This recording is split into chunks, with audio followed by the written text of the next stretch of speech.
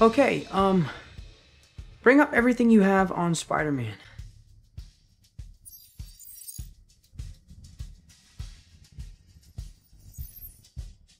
Yeah, open that. Okay, no.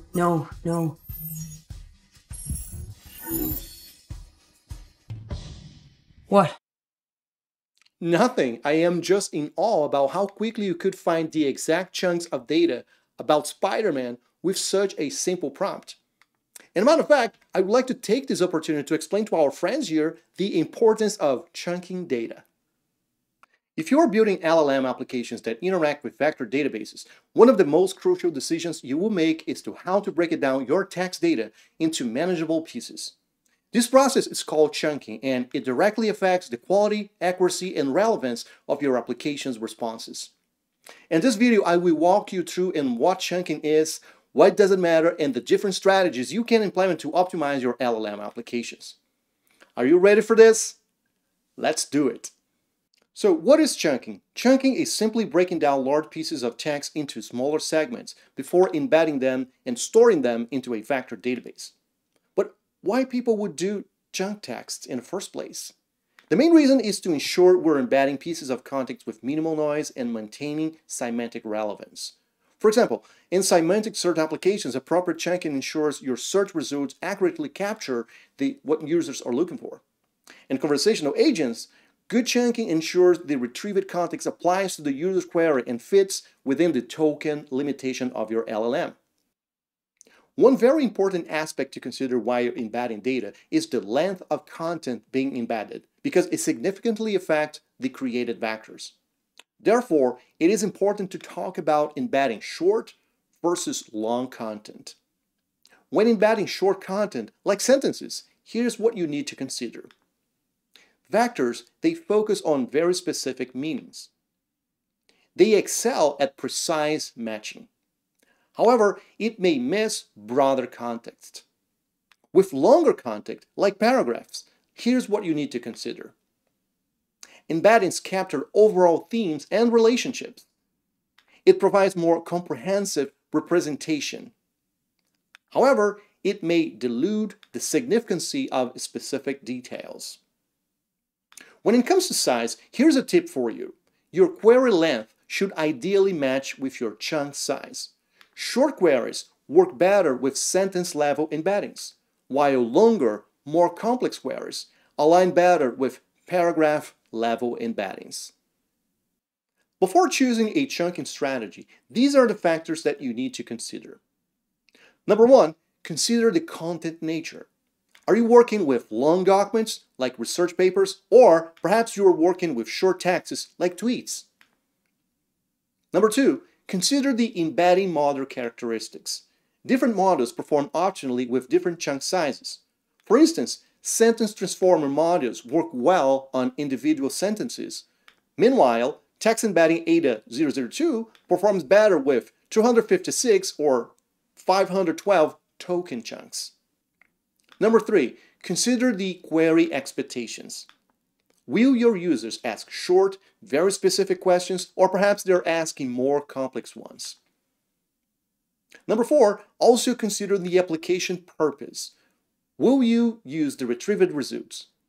You are going to use them for semantic search, you're going to use them for question answering, or you're going to use them for summarization. Answering these questions will guide you toward the right chunking approach for your use case. Let's now talk about the chunking approaches you can use in your applications. Let's start with the fixed size chunking. This is the most straightforward approach. You simply decide how many tokens each chunk should contain, and optionally, you can add an overlap between chunks to preserve context. Fixed size chunking is computationally inexpensive and works well for most common use cases. Another approach is context-aware chunking. This method takes advantage of the natural structure of your content. For example, you can implement sentence-level splitting. Many embedding models are optimized for sentence-level content. On the application coding side, frameworks like LangChain provide integrations with NLP libraries. You can also leverage recursive chunking.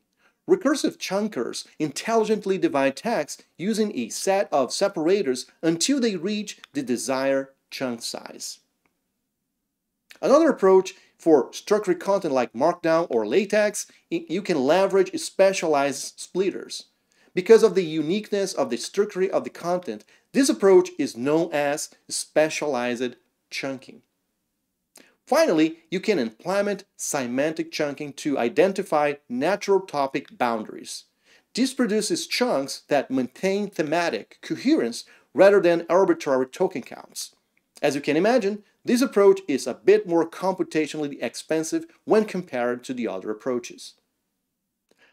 Now that we've discussed the chunking approaches you can use, let's talk about how you can decide the optimal chunk size. As you can imagine, this is going to be one of the most important tasks for your projects. To determine the best chunk size for your application, you should follow these 3 steps. First, pre-process your data by removing all the noise and irrelevant content from it. Second, you should select a chunk sizes and a range of them to test based on your content type and your embedding model. First, you have to try smaller sizes like 128 until 256 tokens to accommodate more granular information. And perhaps you should try larger sizes for 512 until 1024 tokens to accommodate more context. And the third step is to evaluate the performance. You should create embeddings using different chunk sizes, store them into a vector database, and then run representative queries to evaluate their performance. In this evaluation, you should compare metrics like relevancy, accuracy, and retrieval speed. While this process looks tedious, and if you do it manually, you can automate all of this by creating testing workflows with frameworks like LangGraph to handle this evaluation process across different chunking parameters. To wrap up, chunking is a critical but often overlooked aspect of building effective LLM applications with vector databases. This is what you should always remember. There's no one-size-fits-all solution. Consider your specific content, language model, and use case. Match the chunk size to the user's query's expectations. Be familiar with the multiple chunking approaches that are available. Don't be afraid to experiment with other approaches if you feel needed. The right chunking approach will dramatically improve the relevancy and quality of your LLM applications, creating a better experience for your users, who will benefit from more accurate results. Thanks for watching, and if you find this content helpful, please hit the like button. Also, please consider subscribing to this channel for more content about building effective AI applications.